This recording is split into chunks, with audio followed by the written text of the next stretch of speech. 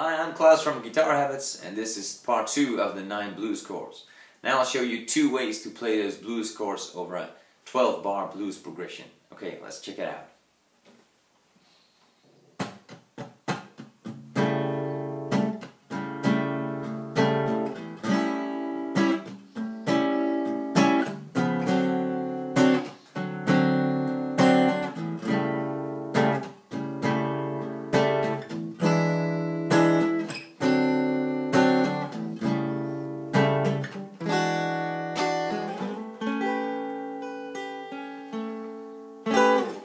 Okay, so the first A dominant 7 chord is this shape.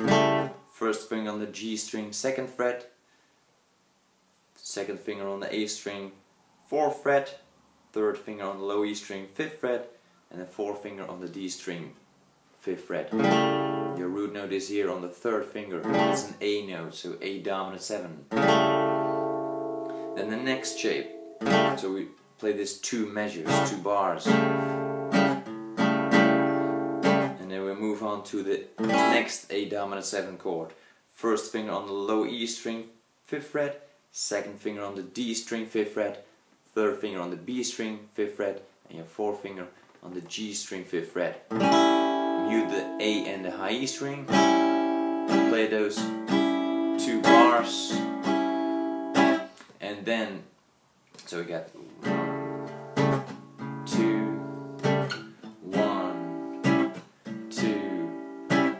then we play the D dominant 7 chord. So we learned this shape, A dominant 7, with your 3rd finger on the 12th fret. Now we move it over here to the 5th fret, 3rd finger on the 5th fret, and you get yourself a D dominant 7.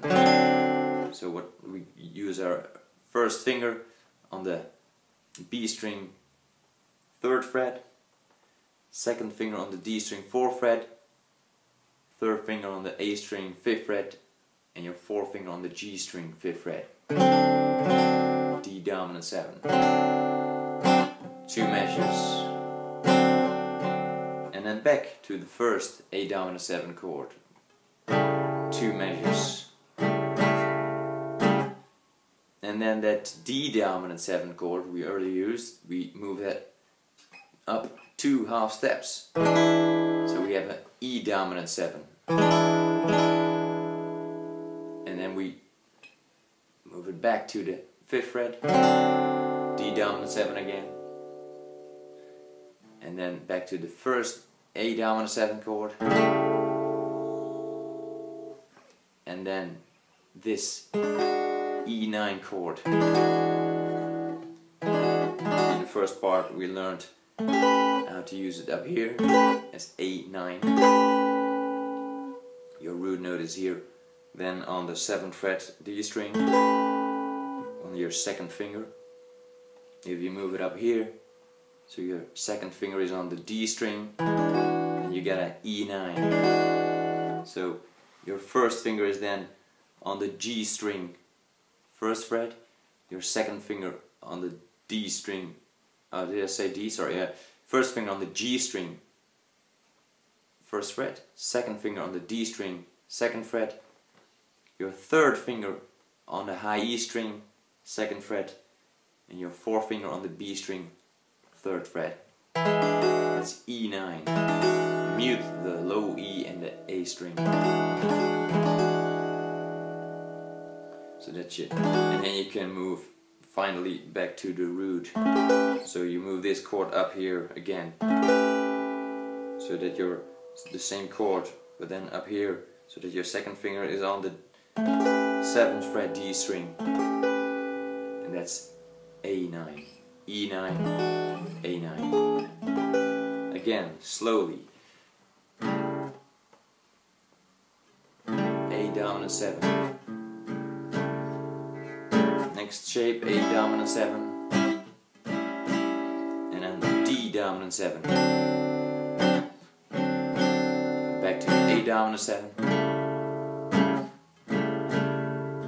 E dominant 7. Oh, sorry. E dominant 7. D dominant 7. A dominant 7. E9, and then finish it with the A9. What this is E9, A9. Okay, let's move on to another way to play this 12-bar blues progression. 1, 2, 3, 4.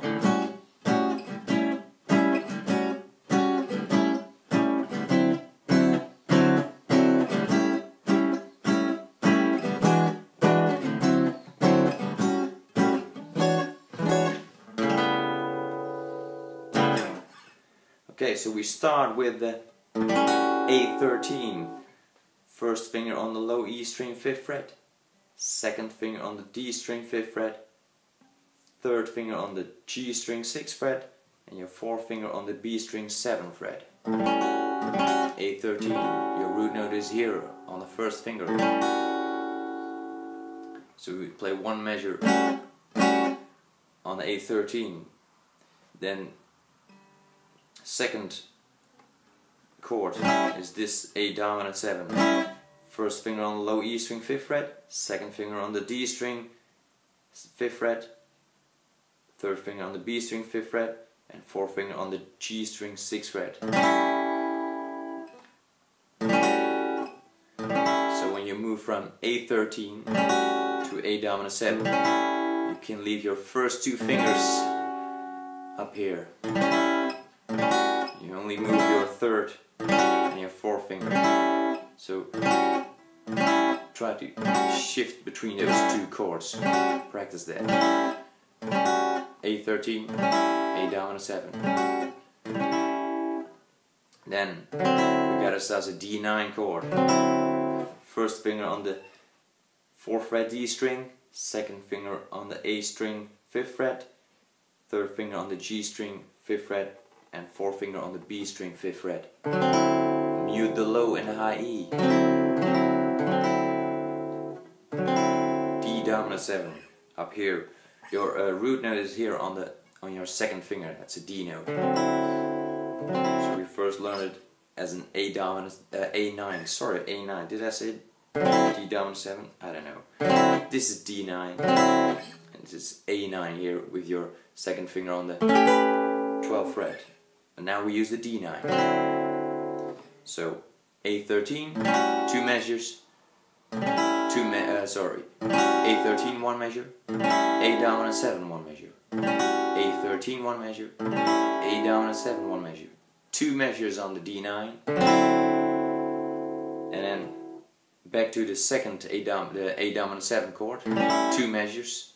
So we got 1, 2, 1, 2, and then 1, 2, and A dominant 7, 1, 2, and then we take this D9 chord and we move it up 2 half steps so that your second finger is on the A string 7th fret. That's your root note up there, that's an E note, so now we got E9.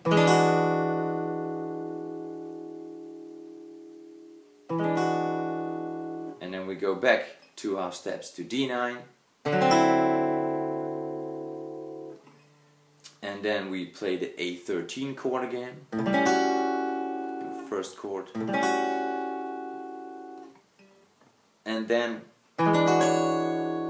E13. So first finger on the D string 2nd fret, first finger on the D string 6th fret, second finger on the A string 7th fret, your third finger on both G and B string, and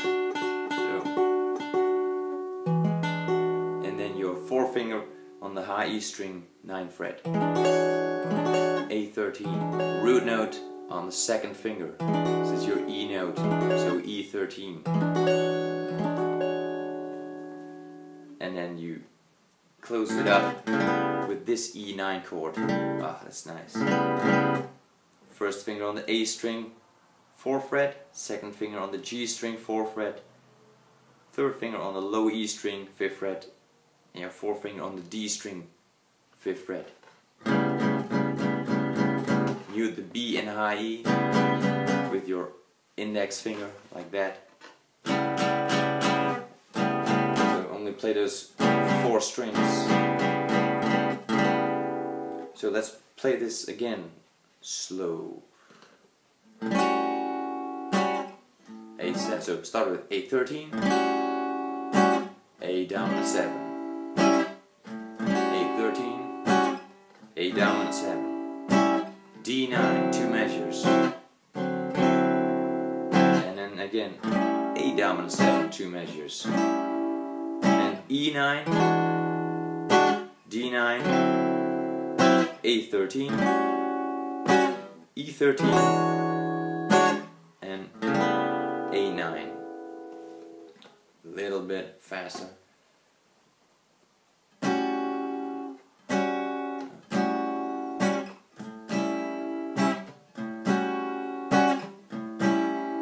D9, 2 measures, and A dominant 7, E9, D9, A13, E13, and A9.